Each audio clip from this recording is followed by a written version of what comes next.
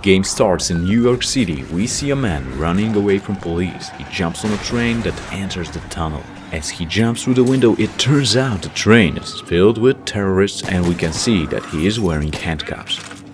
He goes through the train eliminating terrorists until he spots one placing C4 on the door. He tries to get to him through the window, but he gets shot and almost falls down.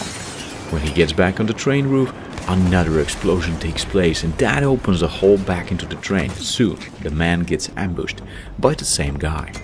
Next thing we see Sergeant Blackburn being interrogated about the terrorist attack planned in New York for today. Blackburn recognizes a guy named Solomon in the picture and says he is the one who is planning the attack. But actually, it turns out that the agents suspect him of somehow being involved in the hostile terrorist operation planned by Solomon. Blackburn confesses he met Solomon 9 months ago during the Operation Soulbreaker in Kurdistan. His mission was to search for the missing Viper squad investigating an improvised explosive device in Iraqi Kurdistan.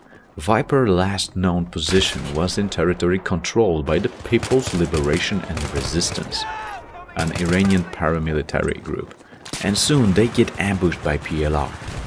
They push back the enemy, and while looking for the Viper squad, Blackburn is sent to secure an IED site, but he gets sneaked from behind by one of the terrorists and struggles to push him off. He manages to beat him and cuts the wire right before the explosive set by terrorists exploded. Back on the streets, Blackburn's squad fights to clear the landing zone for extraction, but during the battle, there is an earthquake and one of the buildings collapses, falling down on the chopper, knocking down Blackburn for a few hours. When he wakes up, he is injured and he sees Solomon taking another injured Marine and then ordering one of his men to take him away. A few hours later, Blackburn manages to get out of the ruins. He sneaks through the streets as PLR patrols are searching for American soldiers everywhere. On the way to the extraction point, he meets Montez and together they get on a plane and leave the place. Turns out PLR used the chaos caused by an earthquake to overthrow the Iraqi government. In reaction, the US sent 50,000 soldiers to Kurdistan, and that triggered a war in the whole region. Then Blackburn is asked about al-Bashir and Lieutenant Colby Hawkins. He says he doesn't know her. Then we see Jennifer Colby Hawkins being informed about change of plans and receiving an immediate launch orders. She learns that it's going to be a strike mission over Tehran to take down al-Bashir. Jennifer gets on her F-18. Very soon her squadron is attacked by enemy fighters and the other plane got shut down. But Jennifer manages to shoot down enemy fighters and helps in taking over the base. But turns out, al-Bashir wasn't there. Agents are very suspicious and Blackburn is asked about his knowledge of al-Bashir connection with Solomon. And things get a little bit tense when one of the agents starts pushing Blackburn and blaming him for the death of his commanding officer. Then they ask him about the nuke he found in Tehran. Well, his team was sent to capture enemy structures strategic for the intelligence. They storm the apartment complex, then they use the Humvee to move to the financial district. They get ambushed by an enemy on the highway, but they received a warning earlier, so they are prepared to push them back. Then Blackburn proceeds to the bank building, and while the rest is fighting to take over the place, Blackburn sneaks through the fire stairs and enters through the window, surprising terrorists inside. When the building is secured, officers are ordered to look for al-Bashir. They go for the underground vault, and it turns out it's very well protected. They manage to get inside and it's filled with money and documents about current PLR operations. Soldiers also find a Russian portable nuke, but the bad news is the case used to contain 3 of those, and there's only 1 inside. Suddenly, al-Bashir pops up on the monitor. Turns out, he and his men are heading into the vault, so soldiers decide to secure the nuke and escape as soon as possible, and the building looks like it's gonna collapse very soon. Back in the interrogation, agent asks about the other nukes and Blackburn says one is already here in New York. Agents ask about Paris and Blackburn gets stressed. They show him pictures of Dmitry Mayakovsky, aka Dima, assuming Blackburn knows him and he knows why he was in Paris. Blackburn wants to know what happened in Paris, but agents tell him only Mayakovsky knows what really happened there. Then we see Dima in car with two other Russians, and one of them says he hopes the American will do what he has to do in New York. Looks like their objective is to capture the nuke before it detonates, even if that means killing police officers. Soon they activate a jammer to prevent Solomon from detonating the nuke from the distance.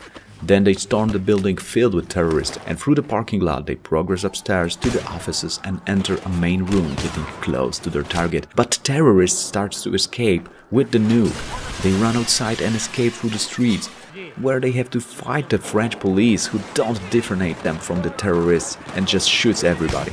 And the chase turns into a regular battle in the middle of the city. A helicopter gets shot down, crashing on the building, and one of the terrorists uses an RPG, and that actually kills one of Dima's friends. The guy with the nuke escapes to the train station, and there he jumps on Dima at the entrance to the platform.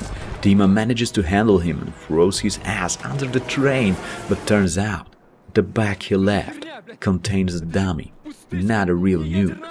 And a few seconds later, we hear an explosion, and a blinding lightning comes after very soon. The nuke was detonated in the other part of the city. Agents show Blackburn what happened in Paris, informing him there were 80,000 casualties. Blackburn explains he tries to stop Solomon from doing the same in New York. Agent points out that a Russian ex-Spetsnaz being in Paris at the same time that the nuke was blasted makes it kinda look like Russians did it, and Dima was sent by them to detonate the nuke. Blackburn tries to explain that Dima was there to stop it.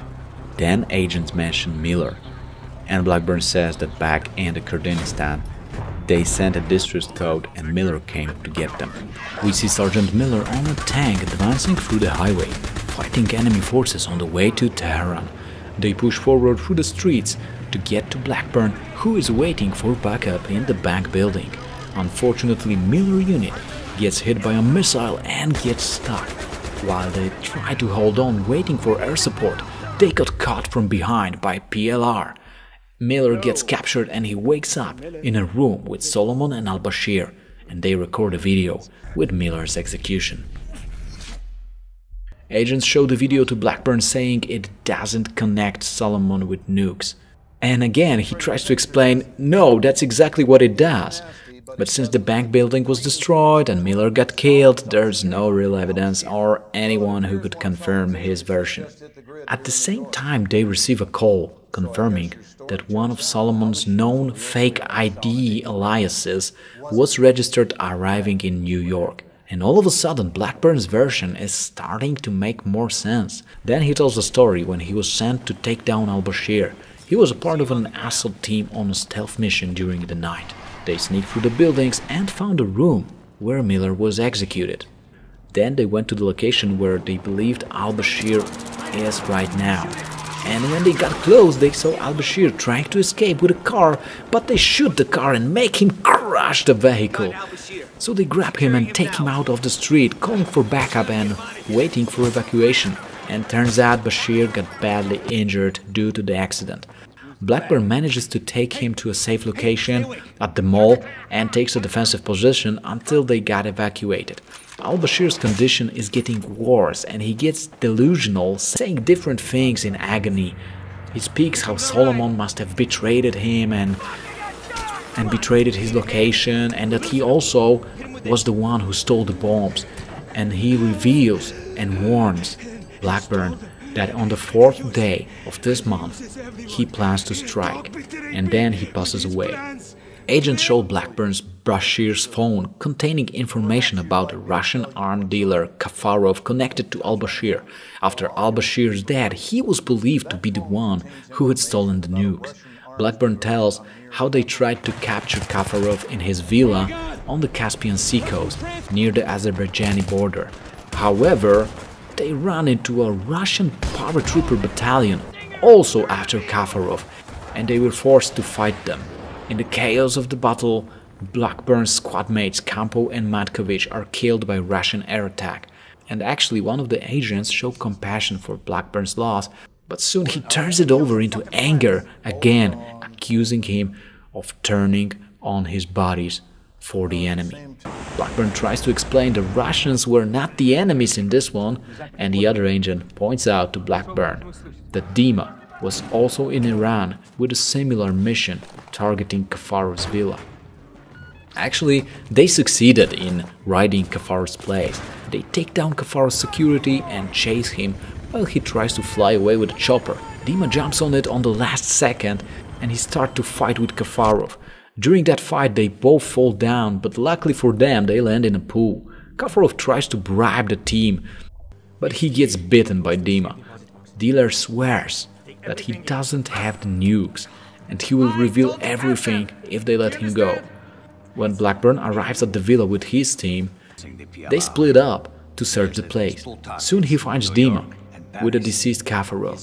Dima takes him at the gunpoint, saying that Kafarov stole the nukes from Russians and sold them to Solomon. He used PLR to get them and plans to attack on Paris and New York. Dima explains that the two of them can prevail the war between their nations. Then he hears an American commanding officer is coming and he gives up and asks Blackburn to kill him to prevent the war that would cause millions of people death. And Blackburn decides to shoot his CO down. And by confessing that, Blackburn actually admitted he shot an American soldier under the influence of a Russian special agent. That doesn't sound good. He is told he was played by Dima and Russians, who were secretly behind the whole operation, just using him as a puppet. But Blackburn still insists on his version of the story though. But since there is no real evidence of the third nuke's existence, and anyone who could back up his version is dead, they still consider him as a traitor. Well, there's Montes, who also was there, but he only saw Blackburn killing the CO, and he has to confirm that, because that's what he saw. And this confession actually proves a version where Dima fooled Blackburn and escaped to Paris to blast the nuke there. One of the agents tells him that Solomon actually works for the US government, and for years he has been cooperating and was put close to al-Bashir on purpose. So that's why no one believes Blackburn. As the interrogators leave the room, they receive a call about a hijacked train in New York. Blackburn realizes he must act. Looking at the train map, he also spots that the train Solomon will use for attack will pass a nearby bridge very soon. He convinces Montes to help him. When agents get back to the room, they attack them and manage to cut loose. They jump out of the building and run on a bridge, jumping on the train roof. And that gets us back to the scene from the beginning of the story. So, fast forward to the moment he got knocked by Solomon. Well, he actually manages to strike back and grabs the other terrorist with the detonator and causes the explosion that crushes the train. Blackburn chases Solomon through the sewers and back on the street. Meanwhile, Montes picks him up with a car and they pursue Solomon until both their cars crush each other. Well, everyone is a little injured, but Solomon stands up and kills Montes. He also tries to shoot Blackburn, but he has no bullets left. Blackburn uses the moment of destruction to hit him and handcuffed their hands together. They struggle until Blackburn spots a brick and uses it to knock down Solomon. Then he secures the nuke. After that we see Dima drinking alone. He is affected with the radiation and writes down his version of the story that actually backups what Blackburn was saying and clears his name. He also justifies their actions in the name of a greater cause. But when he finishes, he takes a gun and at the same time he hears knocking on the door. Fade out and we don't really know what happened. That's how the game ends.